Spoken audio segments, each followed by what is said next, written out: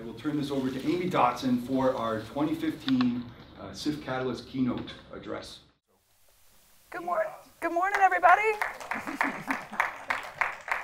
So my initial idea was for all of us to wake up by singing Whitney Houston's Greatest Love of All, but I have two filmmakers here who talked me out of that, so you can thank them later. So I'm just going to launch in since there's lots to talk about, and at the end I hope that, as you were saying, you know, the whole point is that this is Catalyst, and so it's a conversation, and so I look at this not really as a keynote, but really a conversation starter. So anybody familiar with this fabulous picture above? All right, and all the crazy iterations. It's called The Treachery of Images, and just as it's 10 a.m. on a Saturday morning, it was painted by a Belgian surrealist named René Magritte. And the picture he painted was simply of a pipe, and he had a rally cry of a skull at the bottom for those of you who did not take French that just says, "This is not a pipe."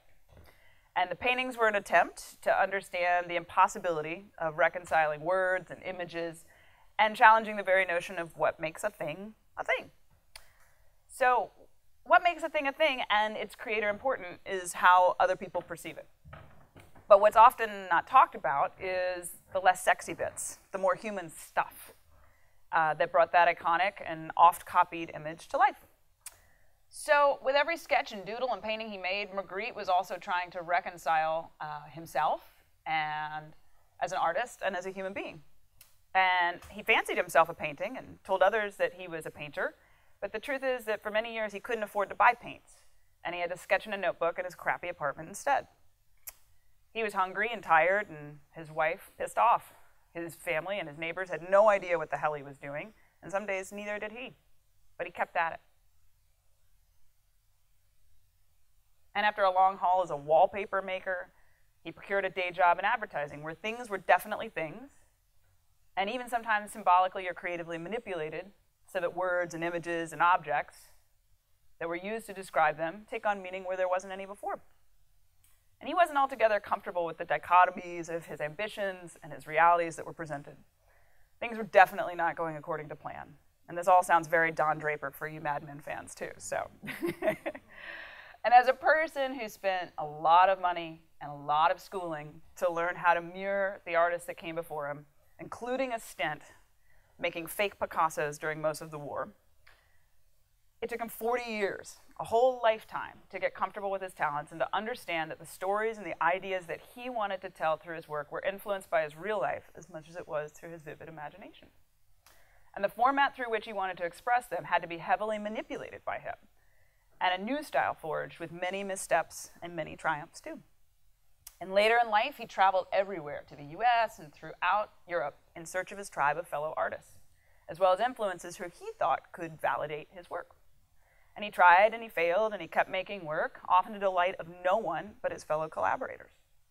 And even then, after success occasionally shone its light on him, he often had to part ways with those collaborators at the whims of gallerists or audience as they constantly changed. He infuriated some and inspired others, and he loved to provoke and question things, which we all know is not everyone's cup of tea. Some folks just like a pipe to be a pipe, and a painter to be a painter, and a man from Belgium to just stay the hell in Belgium and not travel all over the world looking for audiences to connect with, especially when there's a war going on and the world is constantly changing around them. And they still said he was no Picasso. But so what? 100 years later, here we are on a Saturday morning talking about him, and the same questions are driving us crazy. Who are we as artists? How can I explain my deep and real need to tell stories? How can I get anybody to care? Where do I put all these ideas? And will my day job and my home life and the choices I make help me as an artist or bring me down? The approach I suggest isn't radical, or maybe it is, depending on your point of view. But lately what I'm telling the artists that I'm working with is this: you are not a filmmaker. Labeling things, staying within the reasonable expectations of others, following the set path, and asking artists to color within the lines are struggles that have been around throughout the lifetimes of our great-grandparents, and certainly for many moons before that. There are even templates for keynotes, and reading through them in preparation for today, I was intimidated as hell. Seasoned execs, talented filmmakers, renegade voices, all with stories to tell. Why would anyone care what I had to say? So I analyzed them and I read over them, trying to figure out what type I should go with. Every year there's a keynote that bemoans the notion of independent cinema, the broken industry, and the gatekeepers that never let the talent shine through. There's a keynote that touts the promise of a better tomorrow, that new technologies or screens or the demise of the Laserdisc will really usher in a new era of creativity. There's a keynote that, encouraging as it is of late, is more of a sounding cry and a rally cry that it's the year of the woman, of people of color. Brooklyn or Seattle or insert your own town is finally getting its due. And enterprising support organizations and festivals are diversifying and supporting artists in the golden age of television, shouting it from the rooftops to anyone who will pay attention. And usually it's followed by a semi-helpful top 10 list of rules to follow to make these into easily shareable clickbait. And then nothing comes of it because while well-intentioned, authentic change is hard and time-consuming, and the news cycle often rolls on. And right on to the creative and the positive that bring those new ideas and movements about that's sorely needed. And to the artists and industry who use their 20 minutes to address the real issues and problems facing not just our creative processes, but the world around us. Alas, Ava DuVernay, I'm not. Jill Soloway, I'm not. And Tim League, I'm not. But they are amazing human beings, aren't they? And their speeches truly move me. But by following in their giant footsteps, I'd be pretending, suggesting I know anything about creating lasting change, or have the mental math to know how Amazon's new model works, or the technical acumen to tout the greatest horror film that you'll see in your living room will next be a hologram. This talk would ring false, and it would be as false as that controversial old pipe you see above me. Alas, I'm just me. I'm a 39-year-old lady with a penchant for subversive art and hair metal bands, and a pair of size 7.5 shoes that walk me to work every day and bring me home to kiss my kids at night. But I'm a woman that cares passionately and deeply and totally about the future of risk-taking storytelling. So throw out all your ideas about those preconceived notions about what makes a keynote. I don't even have a podium, so I think we're already there. And who gets to give one? Let's take it down a notch and just say that today is a talk. And it's a talk between me and you. And our chat is going to get back to basics about refocusing our energy on a core audience of one, and that's you. It's a conversation I've been having a lot lately. It's a more grassroots approach. At dinner tables and over drinks with captains of industry and recent graduates trying to figure out a way to make meaningful work and to find a foothold. And I start again by saying, you are not a filmmaker. You can be a filmmaker, of course, but you cannot continue to singularly define yourself as such. You need to stop putting yourself in a box and to try and contain and explain your talents. And you should not let audiences and you should not let industry follow suit either. It would be a disservice to reduce Cary Fukunaga to being just a filmmaker. Sure, he's an incredibly talented and unpredictable filmmaker who makes Spanish language and period dramas sing new tunes. But he's also an artist that makes commercials watchable and turns the whole model of television programming on its head. Ditto Dee Reese, a filmmaker who time and time again finds ways to tell her stories through docs and narrative features, but also through television and through a recently announced long-form miniseries with no less of a risk-taker than Shonda Rhimes. I would never dream to diminish her talents. Desiree Akhavan got tired of waiting to make a film and instead made a modest web series a few years ago called The Slope. It was one of the first projects that led the charge on this now fabulous online episodic filmmaking or web series or whatever you want to call it. Her film then became very popular last year, Appropriate Behavior. She wrote it, she directed, she starred in it, and that snagged her a role as an actress on Lena Dunham's Girls this season. She's following this up with a foray into animation. Calling her simply a filmmaker would belittle her and her talents. And I can't take the edge off of Gillian Robespierre either. She struggled for years to get her abortion comedy off the ground, and she had a great short film in 2009 that she self-describes as having a great internet life. People really saw it on their computers and on their phones, not on the big screen. She partnered with Liz Holm, who is one of the original Catalyst speakers and a fabulous producer and interesting lady in her own right, to make the now infamous film Obvious Child. And the two are off to the races, and they're making their next project, a television series for FX, which one can only hope will continue to empower women to tell fart jokes and fully explore their complex selves. Borscht Collective makes works constantly, none of it easy to define. Led by Lucas Leva and Jillian Meyer, they have built their own festival in their hometown of Miami and garnered collaborators when others weren't cultivating their work. They made their own scene, directed the work they wanted to make, and showcased it in places as diverse as museums and barroom walls. They've now been through the Sundance Labs, and IFP is proud to host their first retrospective of work this July in New York City. But they describe themselves aptly as filmmakers with no film background who just like to invent stuff. Who knows where they'll go next? I've been lucky enough to work with all of these amazing artists, except Carrie, who I did shake his hand once.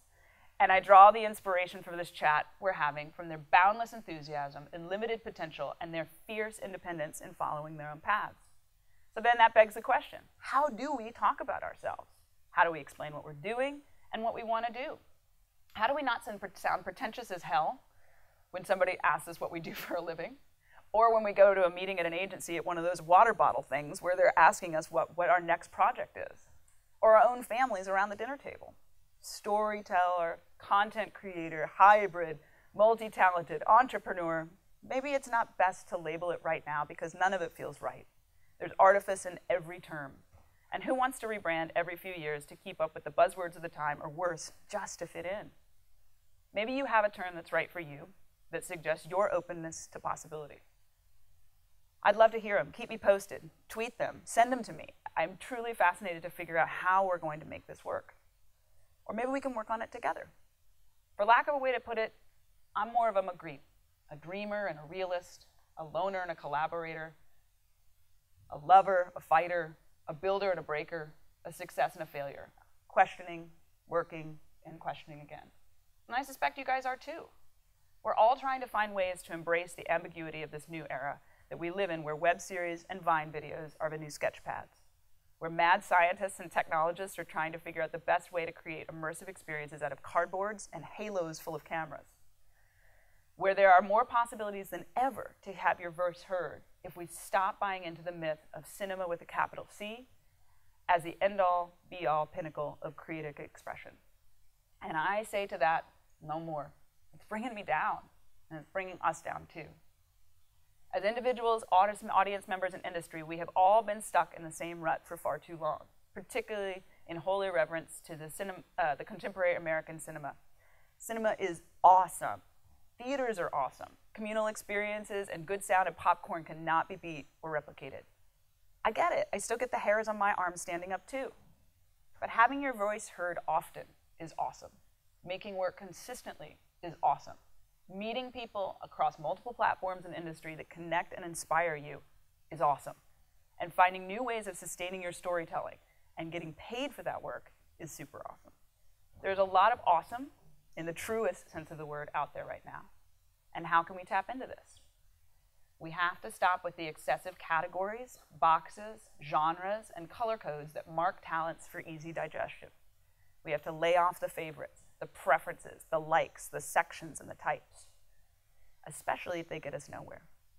We have to stop adjusting our realities to hold on to ways we consume stories before, rather than allow new forms and ideas to take hold.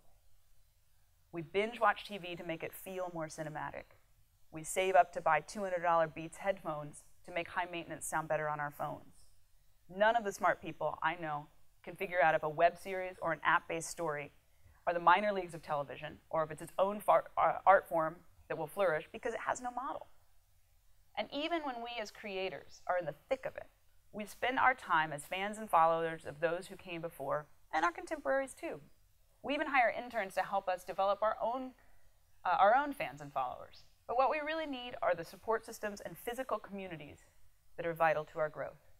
And I don't pretend to have all the answers, but I think it's important to keep raising these questions and keep provoking. All I do know comes from my experience, both professional and personal. And my love of stories, big and small, told in a myriad of different ways, comes from a life lived both in dichotomy and boxes that I'm still trying to unpack too.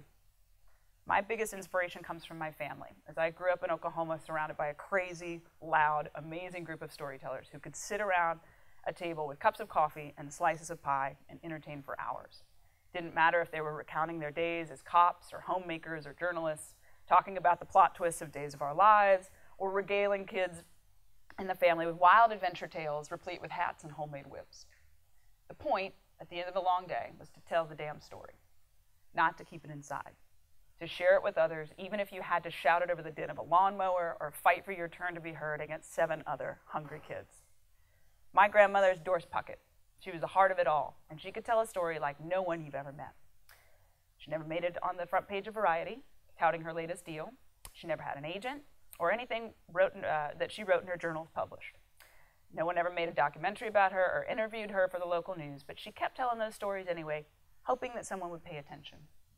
5 feet tall, 5'2" if you count her bouffant. Her life story was one for the books, with her first child born at 17 and her last of 6 at 44, and very little opportunity to leave the confines of Wilburton, Oklahoma. She was a voracious reader, TV watcher, moviegoer, and supplemented her inability to travel off the dirt paths surrounding her. She lived in her imagination. Her very lifeblood was story, and if she were here today, she'd be making a story up about each and every one of you.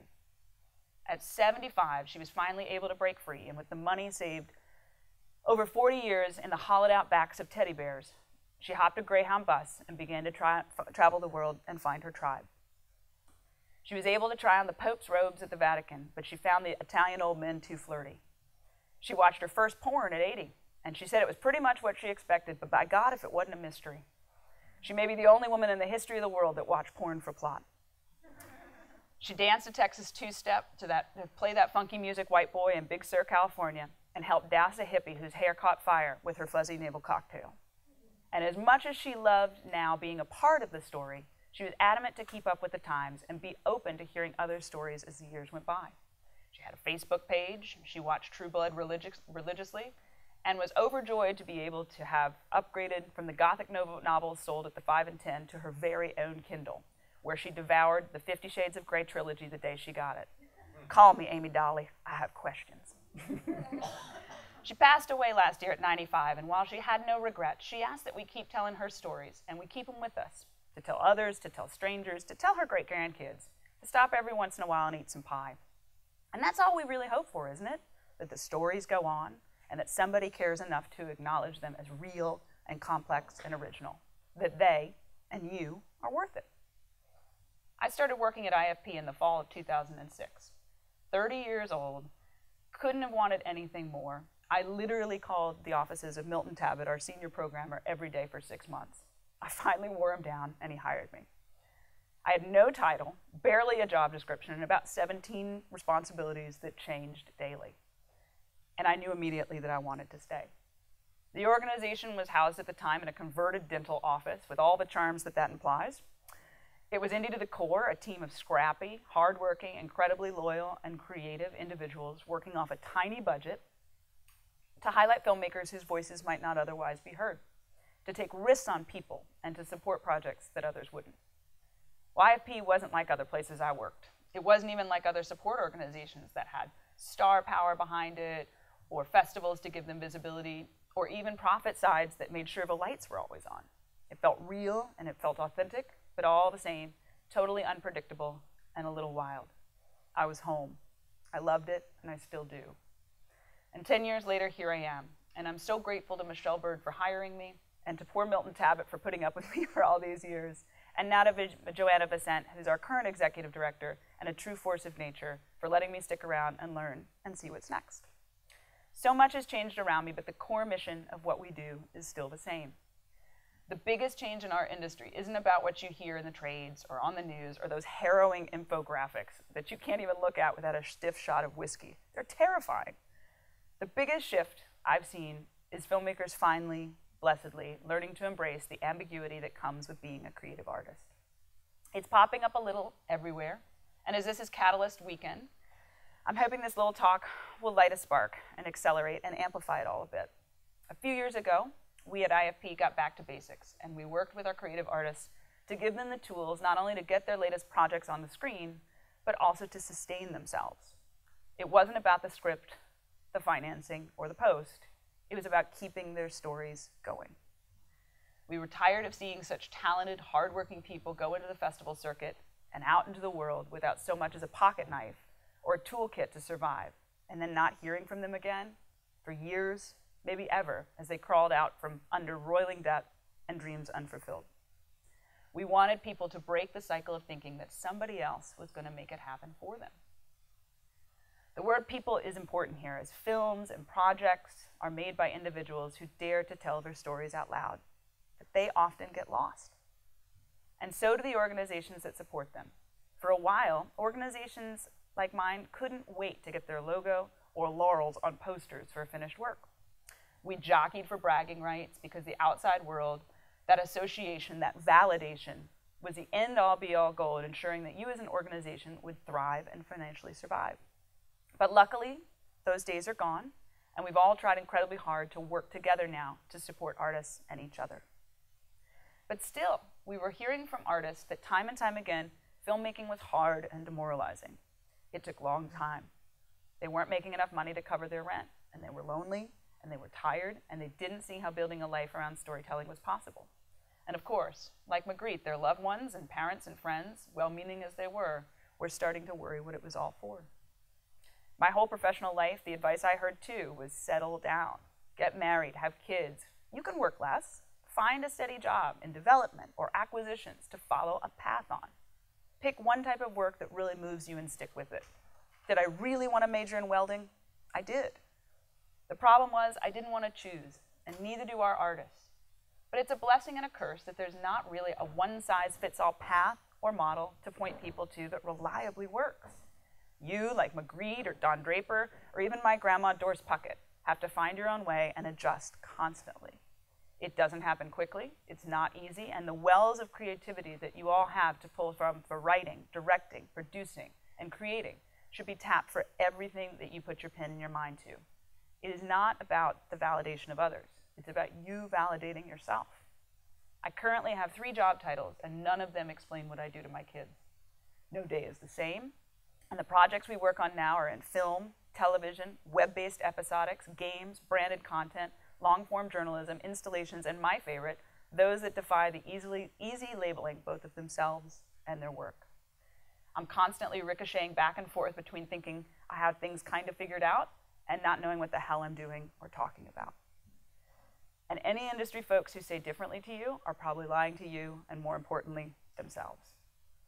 IFP was lucky enough, after lots of late nights and emotionally taxing days, to be awarded the Made in New York Media Center by IFP last year. It's 22,000 square feet in Dumbo, Brooklyn, and it's a place to make and show and discuss and support new artists 365 days a year. But it was built to address the issues of our artists and staffs faced on a daily basis, creating work both in film and outside the well-defined borders and boundaries of storytelling. We've come a long way from our days in the dentist chairs, but we still have a long, long way to go. Much of my day is now spent supporting and learning from my coworkers and colleagues, helping them find the space to curate, to create, and to question not only what's going on in IFP's programming department, but how we can support artists going into the wilds of the wider media landscape. And with artists, I spend far less time working on project development and more working with people. This means not spurts of 2-day seminars or week-long workshops. It's not through the life of their project, it's through the life of their careers. Now, conversations about defining their goals and understanding the risks financially, personally, and professionally that we take to make meaningful work, and building a collaborative team and scaffolds to support. That isn't easy either, but they're vital and they require vast reserves of creativity. And too often these tough conversations are left for later with the excuse or the loftier goal of finishing the work and get it seen. But this is the work too, because you are the architects of your own destinies. And if you don't make choices that support the creation and distribution of your work early and often, and the sustainability of your career, someone will make those choices for you. Or worse, no one will. So my plea is that we work together and that we make a pledge here today, as people, as artists, as those creating and supporting the future of storytelling, to defy the limiting labels used to describe you and your work, but also use that freedom to carve out your own niche, your own path, and tell the stories that you want to tell, and make room for others to do the same. How? You tell me. Show us all. But I have seen a few things that are encouraging out there, and I encourage you to think about how to modify these things in your own life and art to help you reach your goals. And I hope this doesn't feel too much like the aforementioned click-based top 10 list, but go with me here.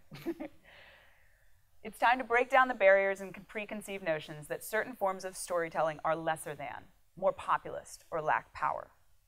That certain platforms are amateur, or emerging, or not viable, and therefore a waste of our time. To dispel the notion that self-distribution is a lesser path, reserved for those not good enough to be distributed by an established company. To encourage people that you work with and in communities that you live in to become platform agnostic when they tell stories. To question if those dusty screenplays you are writing shouldn't be modified to Snapchat or web series or games. To really understand and nurture the breadth of your talents and how they can sustain themselves creatively and financially by diversifying. To use every opportunity given to you, every festival application you write, every paragraph about the web series you created as a chance to try new things. All of those things are not homework or busy work. It's the first glimpse anyone outside your core team has to get to know you. To take a risk on young people with new ideas, older people with life experience, people smarter than you, different than you, and that these hires aren't in service to a project or defined roles necessarily, but have them by your side because they bring something interesting to the table as individuals. And if you're lucky, you'll find someone that will bring pie and coffee too. Keep pushing the boundaries and the buttons and stop making excuses. And finally, we all get caught up in life and work and the often harsh realities of being an artist. We all overthink things. But one thing that holds true no matter what path you take is being present and being grateful. Stories about the generosity and the madness that happens in this business travel very fast. And they will grease the wheels for people wanting to work with you or work against you for years to come. Simply say thank you every once in a while for what is working. Be humble, be gracious to those who support you when the good times come, and especially those who have the tough conversations late at night when you are unsure where to go next, and again, the steps you take are anything but clear. To those who have mentored you, and to those who work tirelessly by your side, to those who have honored you and inspired you with their stories, to even those, and especially those who said you couldn't. Remember, it's about the people, not the work. So I would be remiss in not saying thank you to the Catalyst artists here today for being brave, for being bold, for making work that clearly comes from the heart. Congratulations to the teams for Happy 40th, for Front Cover, Fourth Man Out, Circle, Chatty Catties, and A Rising Tide. I have no doubt your beautiful films will lead to beautiful adventures ahead.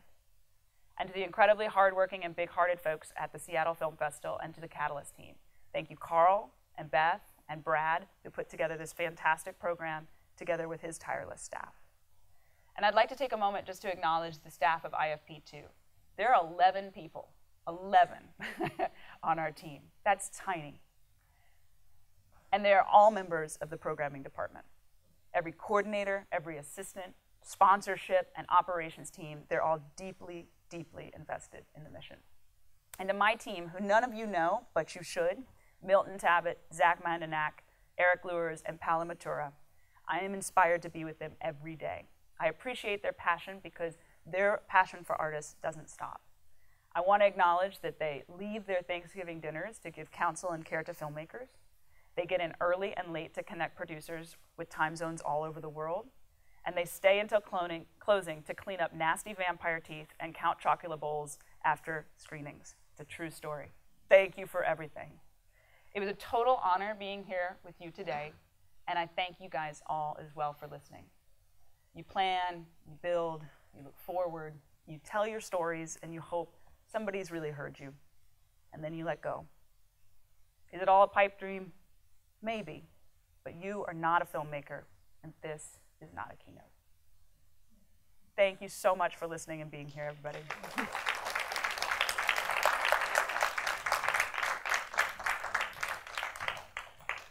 Happy to answer any questions or tell you my horoscope sign or dance, dance, dance. Yes? First of all, thank you for a wonderful keynote, very inspiring. I am definitely not a filmmaker. Okay. You said a lot of interesting things, one of which, if I jotted it down right and heard it right, was make choices of creation and distribution early and often.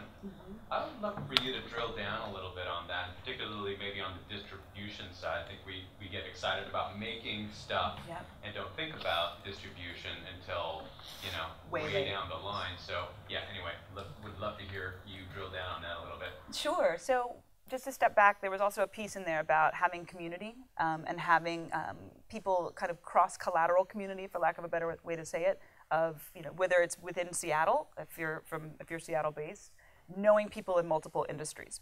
And the reason for that is that it's all starting to converge.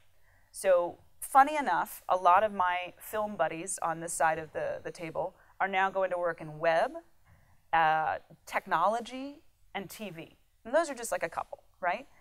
So all these ideas that we've been thinking of, story and plot and people and characters and effects and all of these things are now being kind of co-opted on these sides. So you may think you have the most beautiful screenplay of all time, but somebody else, just by being inspired by the material, might think it's a television miniseries. They might be working on something similar in the gaming field or in the animation field, topically similar, and they may be able to find areas of convergence that either enhance the work that you are making as a film or make you look at it in a whole new way and collaborate on a different kind of thing.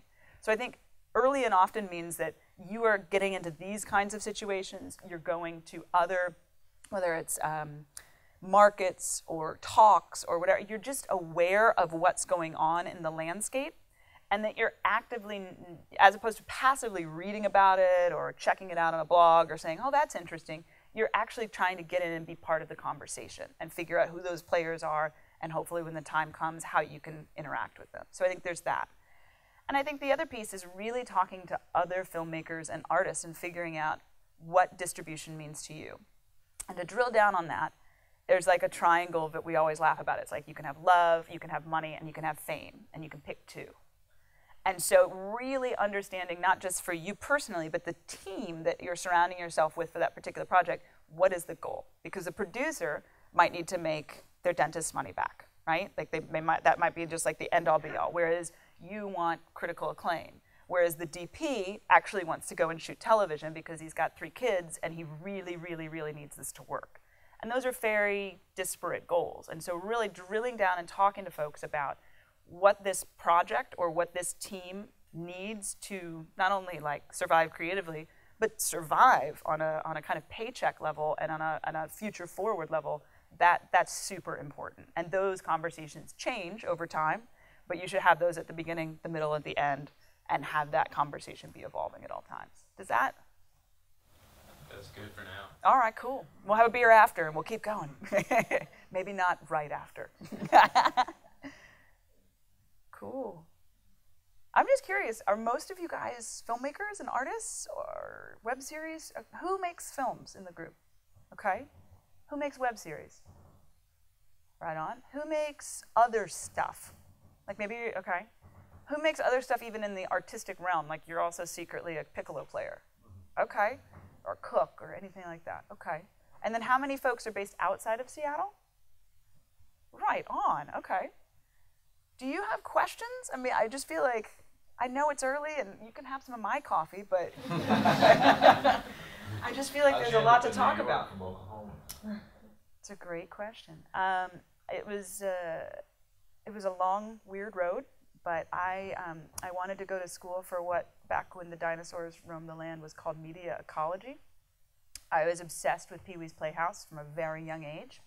And I wanted to go where they made the sets, and they did. My background, as you might have picked up in the very heady, wordy conversation we just had, was welding. So I wanted to go someplace where I could make weird things, but also see if I could figure out why people want to make weird things and how they can succeed at doing that. So I ended up getting a scholarship to NYU to go to what was then called media ecology, which is now called transmedia. And so it's basically, if you are making multiple kinds of art, what is the ecological landscape for that, and how do those things interact, and then how do you make work from that can sustain you. So during the day, I was working at the animation house where Pee-wee's Playhouse was, and helping to move Cherry 3 inches to the left, and then I was taking classes at night. So that's what brought me there. Yeah. What are some of the best ways for people who are distant from New York to connect with IFP? I mean, I get the email, I'm a member, but so much of the programming is based in New York. So how can we develop relationships with staff so that when we submit our projects, we're a little bit more of a known entity, and Totally. we can have conversation about them Yep. rather than just being a blind submission. It's a great question. So first of all, we are very Midwestern/transparent. When you pull up our website, it's our actual mugshot with our actual email underneath. So that's pretty, rare. So first of all, just write us and just email us. And there's 2 filmmakers here that you can talk to as well, that have gone through every program I think we have. But I think, what's kind of unspoken is that most of our programs are outside of New York and LA, meaning this year's labs, please don't take the tweeting off, but this year's lab selection, which we only pick 10 projects on the narrative side, 80% are from outside of New York and LA. There's a very, it's quality first, but there's a conscious choice to constantly be in touch with Brad, in touch with the San Francisco folks, the Austin folks, the Oklahoma folks, just to see who's out there, because we don't want the same 6 people getting all the cheese all the time. In terms of other programming, it's super easy on the film side just to reach out to us, but I think that the ones that I really love are, one, again, creative. Like, I've gotten a couple creative emails this year that just make me smile. It's like, of course I'm going to call this person back, and it's just, it feels friendly and normal, and it's not about what they need. It's just like, hey, I'm me and you're you, and how can we talk about this stuff? And then the last thing is, I think with the Media Center, there's a lot more opportunities that even if you're in town for 2 weeks and you just want to immerse yourself, let's say, in learning more about how do you write for games, or how do you, figure out this financing problem that you're having, where you've hit up everybody you've done Kickstarter, you've done these 12 things, what else can be done? Because it's a 365-day organization now, you can come anytime, as opposed to just at the kind of programmatic hit points. We do a lot internationally too, which you can again talk to Kristen, who's here. She's done some of our international programs, and that's also a great way to, one, get out of wherever your hometown is and go try something new and challenge yourself. But that's again not limited to any of our New York folks. We have partnerships with Cannes, with Venice, with Rotterdam, and emerging markets all over in Brazil and Goa and all sorts of interesting places. And all you need to do is be a member and apply. So, I think we do a lot with 11 people, but certainly, our biggest goal is to make sure that it's not just New York. Yeah. Yeah. I'm pleased that you reaffirm the fact that cinema is not dead, like painting, is hopefully not dead. But I'm curious if you could talk a little bit more about the premise that doing web-based work or doing distribution work that's different than mainstream cinema or even independent cinema is somehow just as good and just as enriching. Mm-hmm. And maybe in particular, if you could talk about the projects that you've seen through the pipeline that maybe can express things in a way that usually gets beaten out or censored out or drilled out by the time it reaches a screen. Totally. 2 really good questions. I'll try and unload the first one. We just started doing web series last year, and our friends at Sundance just started doing web series and TV last year. And I think what's interesting is that we're finding people that are starting with web series and that they want to keep making also, maybe that trajectory is towards TV, maybe it's towards film, maybe it's just making short form content and making something new. But that very much they believe in their stories and their characters and their worlds deeply. And some of them have, set design background or costume, they look good. Like they're not, not everything is like, a janky cat video. And there's room in the world for that too, for all you cat lovers. But people just don't have the means, whether those are financial means or resources, or maybe their, smaller town doesn't have a film society or doesn't even have a beautiful room like this. And in order to express themselves, they need to make something that isn't going to go on the big screen, right? But it is a means to an end. Make no doubt about it that people making web series are not just doing it in their nana's basement for fun. Like they want to do it to move themselves forward. And I think that that's the thing that I'm seeing most of all, is that maybe somebody has a day job in X but wants to be a filmmaker, or they're making a television series and have made television for years but have no idea how to get into independent cinema.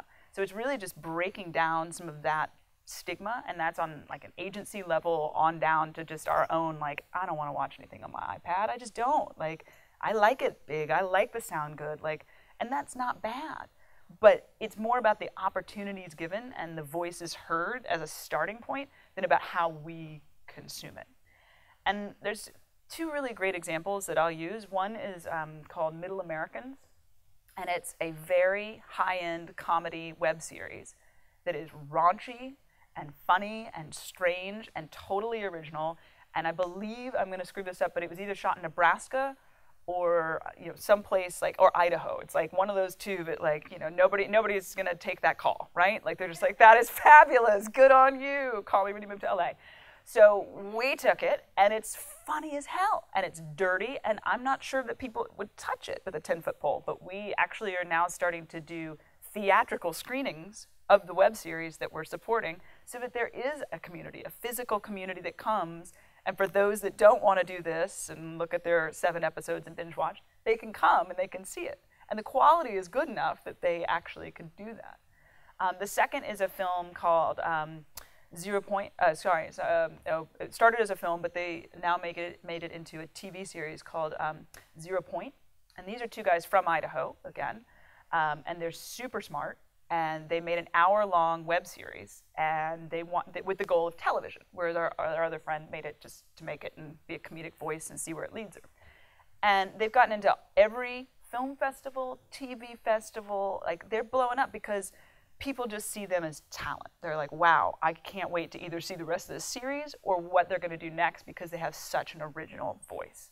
So I think that's the first part of your question, is just like, people need to make work. There's a lot of people who talk about it, but not a lot of people who do it. So I think that it allows people a different chance. And then remind me of the kind of part deux. No, I mean, that part two was really just about examples of success that can happen on the smaller scale that maybe can't happen on the bigger scale. Totally. I mean, the obvious ones are Broad City, High Maintenance, The Slope, which I talked about. Those are the ones that are the dreams. Awkward Black Girl, like those are the ones everybody's just like, this is fabulous. But it has to be pretty original. It has to be pretty great, kind of to transcend the crappy quality or to transcend the fact that most people are going to be doing this. And make no mistake, like we all probably in here are like over the age of 25, most of us. Everybody under the age of 25, they don't care. They don't care what screen it's on. They just don't. And there's always going to be cinephiles, and there's always going to be people that want, but less and less. They just want to check out great stories. Yeah, hi. I'm one of the guys that you mentioned that has the pile of halos of cameras that I'm developing and shooting. And that, in addition to all the technical problems that come up with shooting for VR, the distribution part of it is unknown. And I'm curious what you're seeing as far as proposals where it's not yet known how people are even going to consume this. It's growing very quickly, and obviously we're pushing forward and assuming that there will be a way at the end. Yeah, made out of cardboard, no less. Right, exactly. So what are you seeing at IFP, what kind of proposals, and how are people packaging that? Because that's unusual in a whole variety of ways. Totally. I think the first thing is that people on the film side are very hungry to understand it technically, of just, from the script on up. Like it's a challenge to them of how do you write something that is immersive? How do you use how many ever cameras are on your halo to actually, work with your cinematographer? Those conversations the same, or are they different? How does that work with sound, with music? So I think taking it down a notch, first is just this, there's a curiosity and then there's a doing. And I think most people are very curious rather than skeptical. They're very curious, but they just need some leadership and some guidance on how does it work. So that's kind of tier A. Tier B is, I think, that most of the talk we've been hearing about our office is this idea of using VR as empathetic. So this whole notion that whereas there's a separation of self when you're sitting in your bathroom watching High Maintenance, when you're here in a beautiful cinema with good sound, you're in a room, make no doubt about it. You're in a space and a place, whereas you can use different senses, for lack of a better way to put it, and you can use different techniques to engage people as like physical human beings that is a very different feeling than sitting in a cinema. And I must say, like, I just got introduced to all this stuff maybe last November, and I was blown away. It was very different, and I've done the wingding stuff where they, you literally swap bodies, and the stuff they're doing with MIT. I've done the stuff where you're in Syria and there's the hairy guy breathing down your neck and you feel like you're in Syria because, and then you actually care. You're like, oh my God, I am in a refugee camp and this sucks. Like, this sucks in a very different way than watching PBS or talking to my really well-educated friend about what's going on in the region. Like, it's a very different experience. So I think that whether it's you guys or other smart people coming together first to get the creatives excited and then to figure out ways where we can make it more populist and make it more accessible, that's going to take time.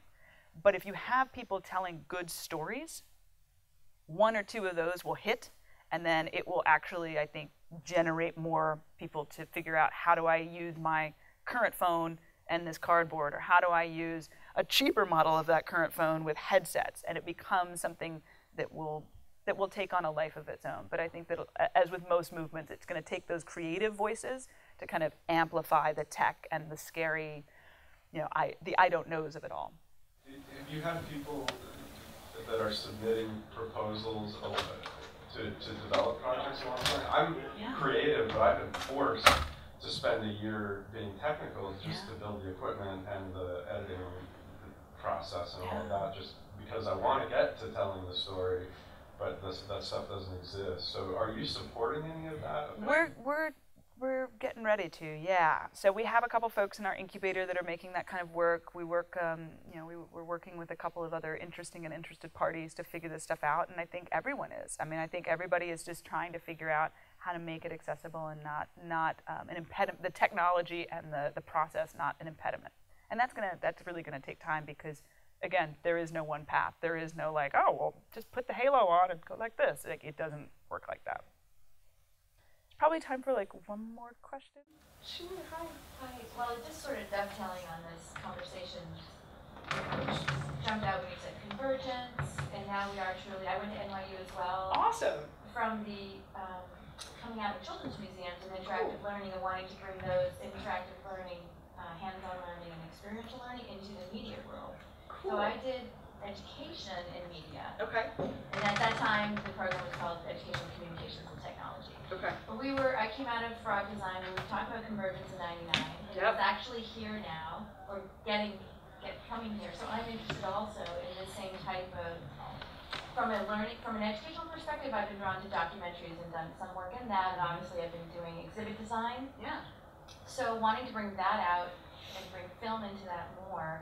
So if we're interested in talking to you guys or helping to make that happen, is there a programming sort of vertical or a little bit? Just to go very quickly, so this big giant media space, which we all like laugh that in 10 years is going to be a Prada store, just because it's like edgy and on the edge of town, and there's cobblestone streets and smoke. It's crazy.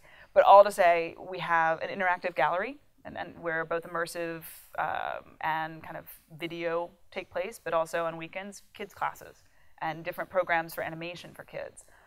We have an incubator for talent, and so again, that could be a filmmaker that's in town for a few weeks or months that just needs a space and a place to create and kind of have that home base. Or it could be somebody making VR and testing equipment. It could be Playmatics, which is the gaming company that makes all the stuff for Dexter, the old show Dexter, and all the interstitials and the crazy games that they do. But we curate it. It's not a co-working space. So it's not something where you've got $400 burning a hole in your pocket and there's an empty seat. It's really about this whole idea of what you're saying is having the three of you that are sitting there together right now, sitting together in the space too, and being able to both kind of casually bump into each other in the bathroom, all the way to there are certain strands of programming and ideas and classes and things going on that you can kind of curate yourself. But it's really putting the curation back in the hands of the creators as opposed to all of us coming up with 60,000 programs that we think are cool.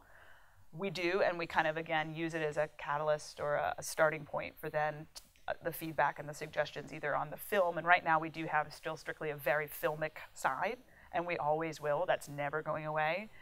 But we have all sorts of opportunities so that our filmmakers, or however people self-identify, can find others outside of their circle and also sustain long-term. So be in touch. Cool, yeah. Awesome. I know, right? You're ahead of your time. Everyone, thank you so much. I'm so honored to be here.